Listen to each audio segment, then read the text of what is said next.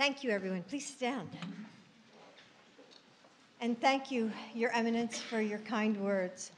Thank you.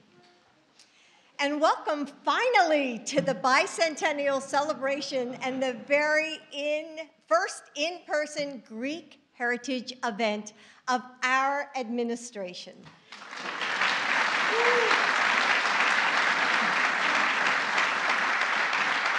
And it's so wonderful to see so many friends with us today.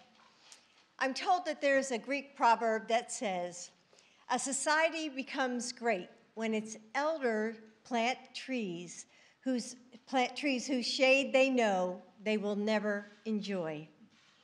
From democracy and philosophy to astronomy and medicine to art and literature, the legacy of Greece touches every corner of our culture. We all enjoy the shades of its branches. And I've had the chance to visit Greece many times over the years. And I've stood in awe at the history of Athens and the beauty of the islands.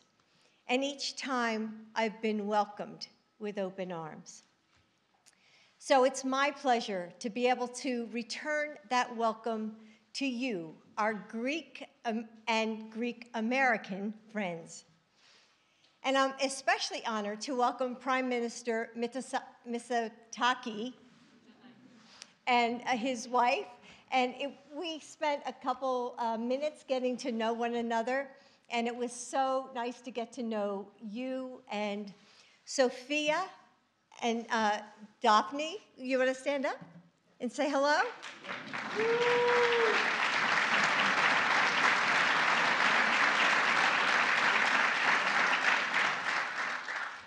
Your work is so inspiring, and I hope that we can continue to deepen our friendship. The story of America is the story of all of you. You are a part of our beautiful and rich history. You help write our future every day, and the trees you plant will continue to cover our world. So thank you very much. And now, as all of you know, this community has been a true partner to my husband throughout the years, and you mean so much to him. So please welcome your president, my husband, Joe Biden.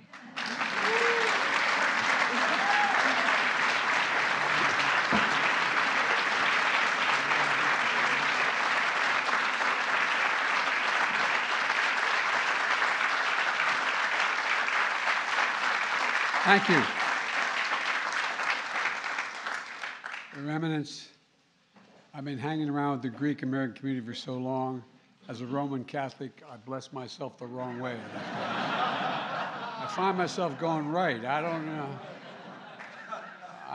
The Pope is not real crazy about my change here. Welcome to the White House.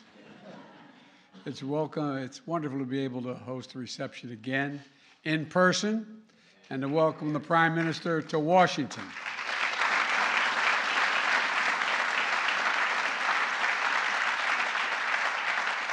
We've had good conversations. I'm delighted to welcome your wife and daughters today, and as well because when it comes to Greek-American relations, it's all about family in my experience.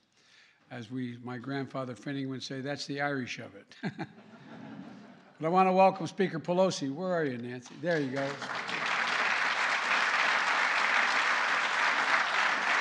And Paul Pelosi, her husband. And the members of Congress that are here today, including a great many proud Greek Americans that are here with us today. And if you will excuse a point of personal privilege, I'd like to introduce John Sarbanes. I want you to know how much we all are thinking about missing your dad today, every day.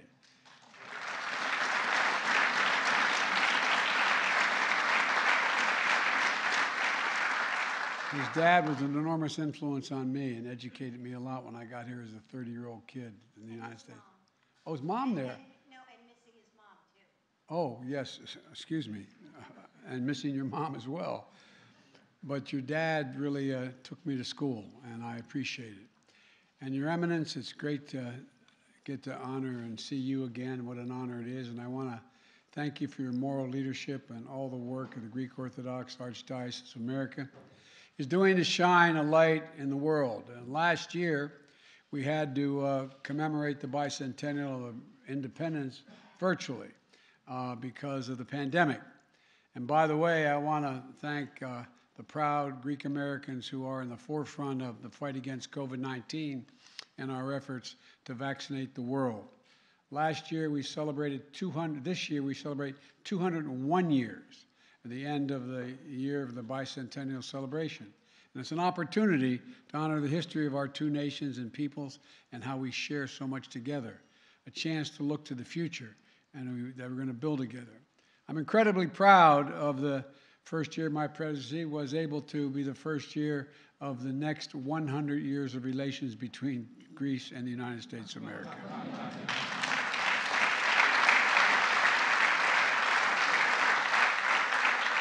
It's no exaggeration to say that today our friendship and partnership and our alliance is closer and stronger than it's ever been. We had a great conversation, and the dangerous part for you all is we like one another a lot. Our two nations are working together across the board on climate and energy, trade, investment on defense, disaster response, and so much more. And our new ambassador to Greece, George Tunis, a proud Greek American, is with us again today. George.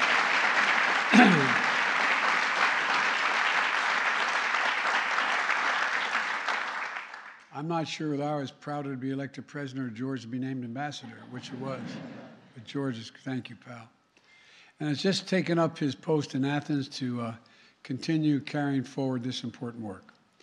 And the Prime Minister, I think there is no area as vital for Greece and the United States to stand together than in the defense of our shared and diplomatic principles and our democratic systems. The United States and the world owe a debt to the ancient Greek ideas that first taught us that we, the people, and the demos, our democracy, can control our own destiny. And you made us believe it. And the idea that has endured for a millennia. But it's also an idea that every generation has had to fight to uphold. Every generation has to defeat democracy's mortal foes. Because in our imperfect world, appetites and ambitions of a few forever seek to dominate the lives and liberties of the many. And sadly, we have both discussed, including the Summit of Democracies last year, that democracy is more under assault today than including in the United States than any time in the recent past. But the Greek people know, just as the American people do, that freedom and democracy are worth sacrificing for. Just as the ideals of the ancient Athenians inspired America's founders, the American Revolution, I'm presumptuous to say, helped inspire Greek patriots to fight for their own independence over 201 years ago. And Greece remembers that when dictators and strongmen seek to dominate their neighbors, there's only one answer: oxy, oxy, no, no. During World War II, when the Axis forces of fascism sweeping across Europe, Greece said no, inspiring the world to its resistance. Today, the war and wisdom and the wanton disinformation have returned to Europe with Russia's brutal and unprovoked attack on its neighbor, Ukraine.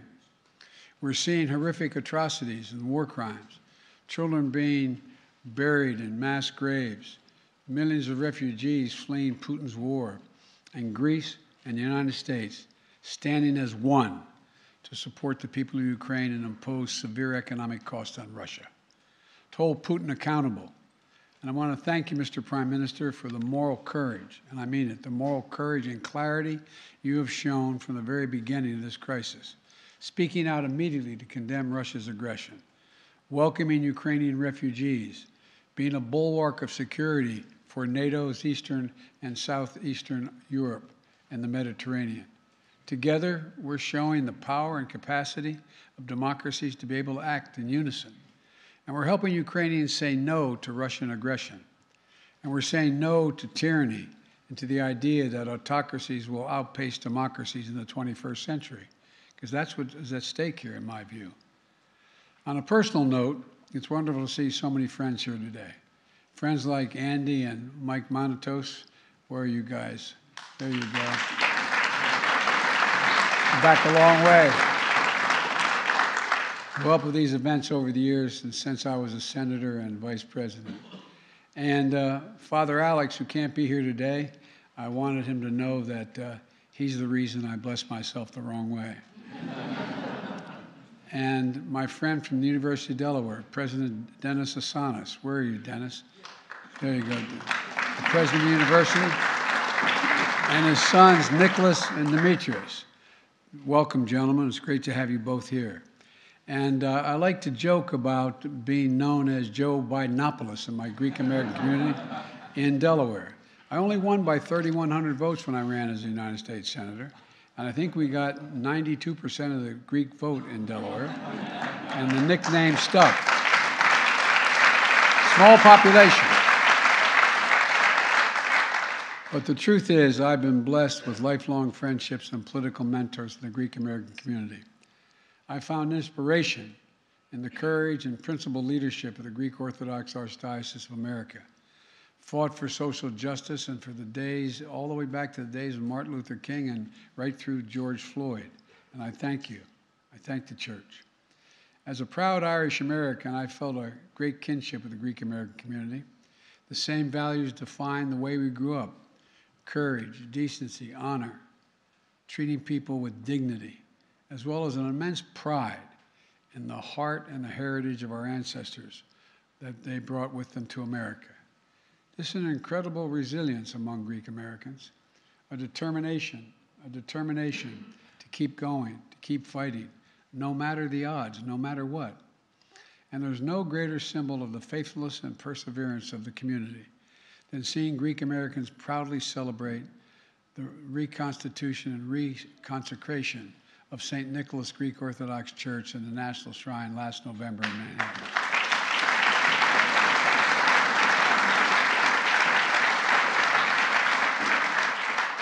The original structure was destroyed more than 20 years ago during the 9/11 terrorist attacks on our country.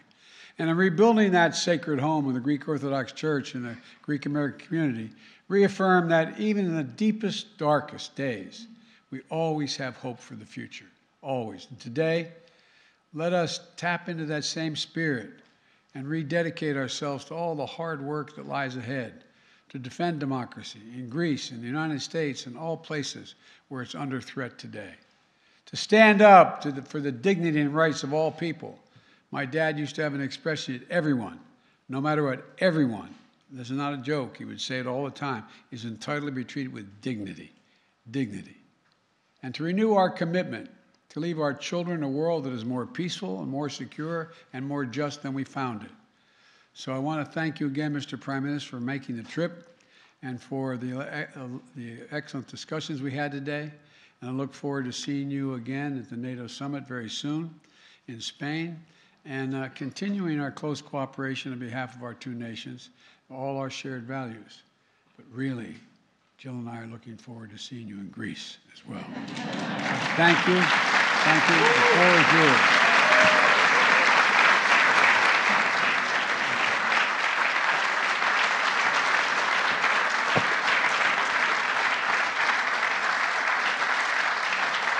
Thank you.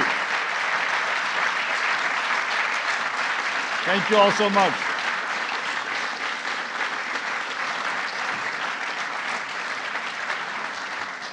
Thank you, Mr. President, Dr. Biden. Ladies and gentlemen, it is really a great privilege to be here with you at this bicentennial celebration. My wife, my daughters, my team, myself are tremendously grateful for the warm reception you have offered us. And honorable guests, ladies and gentlemen, thank you for joining us here tonight. I know this is a very special moment for you, Mr. President. I'm sure you see lots of very good friends amongst this gathering. But this visit, as you pointed out, has very strong historical connotations. Modern Greece, like America before it, was forged in the hands of dreamers, of revolutionaries fighting for freedom, fighting for justice. And it was a story of your independence struggle and its eventual success, coming as it did decades before ours, that inspired the oppressed Greeks to fight against all odds for their own freedom. The leaders of the Greek Revolution drew inspiration from what was achieved on this soil. Our ancestors did not just dream of freedom and self-determination. They fought for democracy, Mr. President, that elusive government of the people, by the people, for the people, which was invented in ancient Greece 25 centuries ago. And in his annual message on the 3rd of December, 1822, President James Monroe remarked, "The mention of Greece fills the mind with the most exalted sentiments and arouses in our bosoms the best feelings of which nature is susceptible.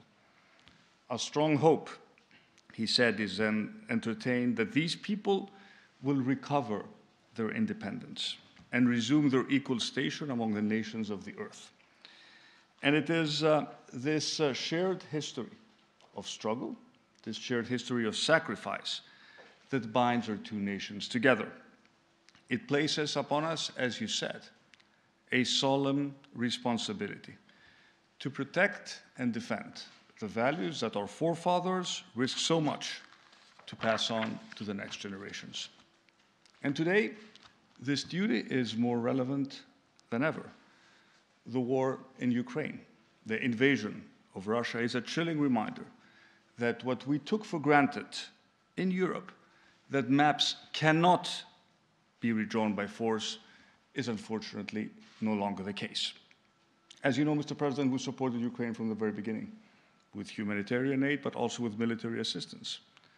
We did so for reasons of principle, which should be painfully obvious, but we did so also to protect a world order that is based on the premise of respect for international law, what you like to call a rules-based international order. Neo-imperial fantasies belong to other centuries. They must not succeed.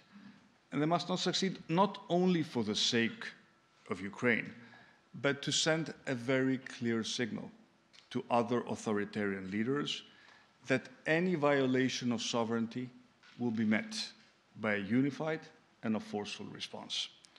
And this is why it is so important that Europe and the United States stand shoulder to shoulder in this fight.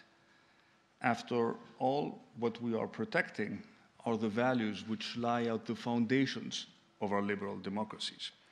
And as a Prime Minister of Greece, but also as a member of the European Council, I would like to thank you again, Mr. President, for your leadership.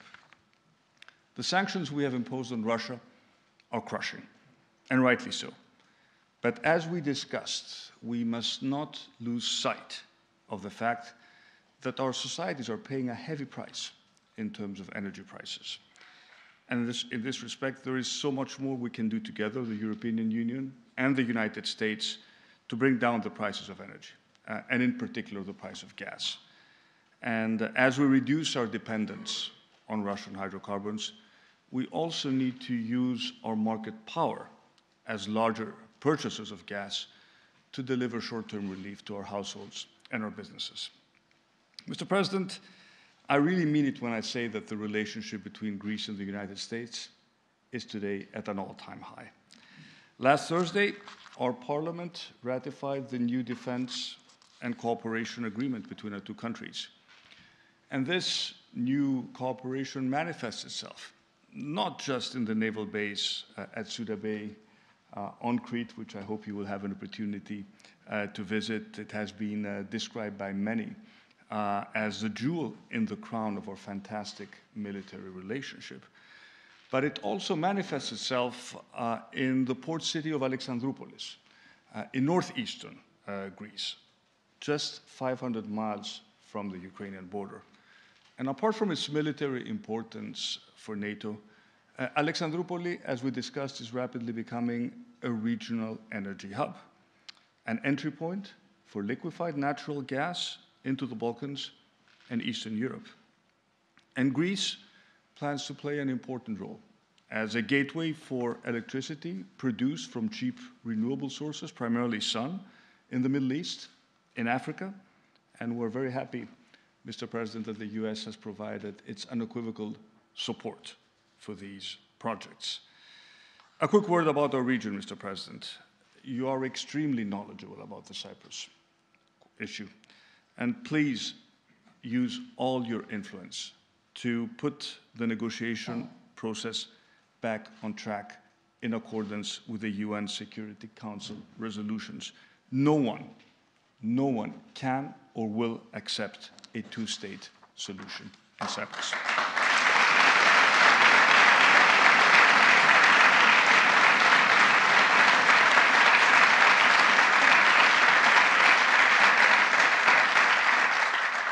The Balkans are also still quite fragile. We must keep their European perspective alive and tangible. Greece is a pillar for regional prosperity and security. And we will always seek peaceful ways to resolve our differences with our neighbors. I'm convinced that we can achieve that. We place great emphasis on the 3+1 scheme, a framework that connects the US with Greece, with Cyprus and with Israel. And at the same time, Mr. President, we will continue to invest in our armed forces and make it very clear that we will not accept any violations of our sovereignty and our sovereign rights. And after all, we're doing so in order not just to strengthen Greece, but also in order to strengthen NATO's southeastern flank. We will continue our long-standing cooperation between our defense industries. We will launch the process for the acquisition of a squadron of F-35 aircraft, and we do hope to be able to add this fantastic plane to the Greek Air Force before the end of this decade. And I'm happy that on Friday, Lockheed Martin officially expressed its interest in investing in Hellenic Aerospace. Of course, the bonds that connect us, the bonds between America and Greece, reach far beyond our shared history, security and defense, and across the board, from trade to tourism, technology, and cultural exchanges. There is so much, ladies and gentlemen, to be mutually gained. As you know, Greece has come through severe adversity. The recent economic crisis was extremely painful for our people, but Greeks have proven their resilience.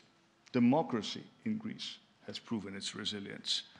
And today, Greece bears no comparison to the Greece that became the poster boy of European financial crisis a decade ago. Our economy is strong. Early this year, we paid off Greece's outstanding debt to the IMF 2 years ahead of schedule.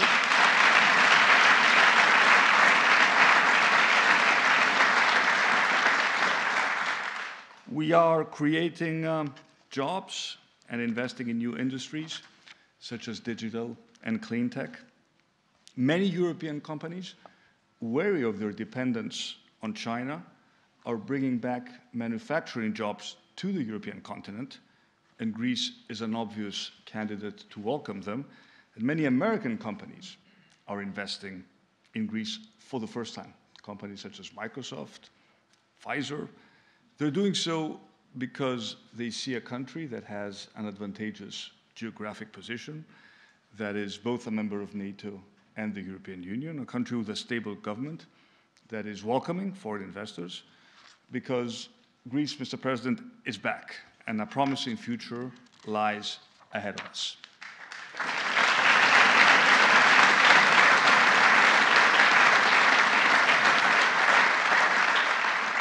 Let me conclude, Mr. President, by saying that you recognize many Greek-American friends amongst this gathering tonight. You've mentioned several of them by name. They call you Bidenopoulos for a reason, although I suggested that maybe you should be called Bidenakis. It would rhyme well. I'm sure everyone in this audience is particularly proud today. I'm equally proud about what Greek Americans have achieved in the United States. Let me especially acknowledge the presence of your new ambassador to Greece, George Tsounis.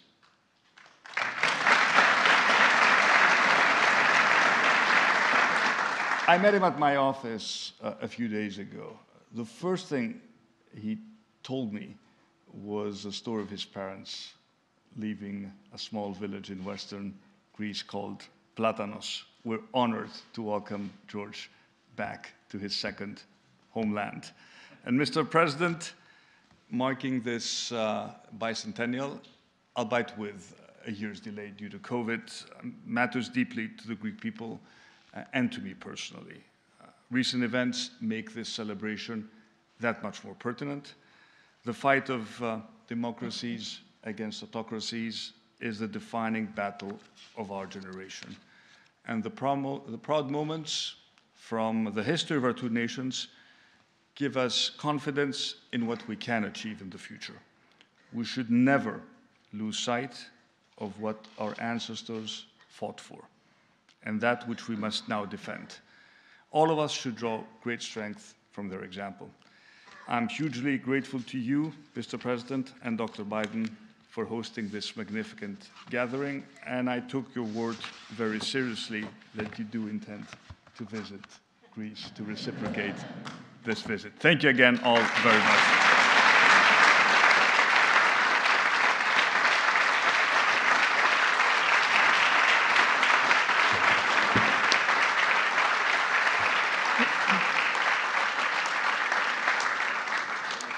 You know, my husband has always told me that all politics is personal.